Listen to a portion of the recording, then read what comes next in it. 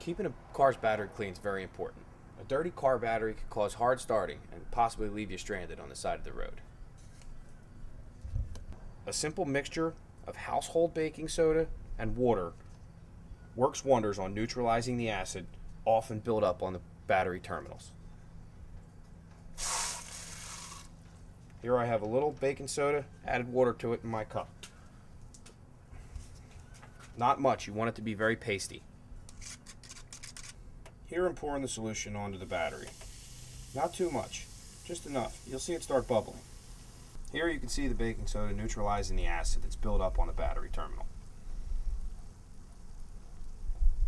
Now just take your old toothbrush and give it a good scrubbing.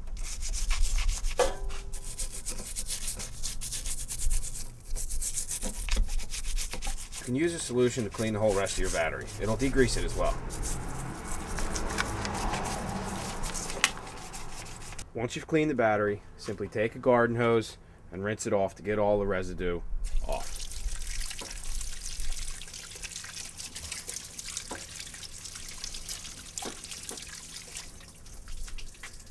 A clean battery is great preventative maintenance.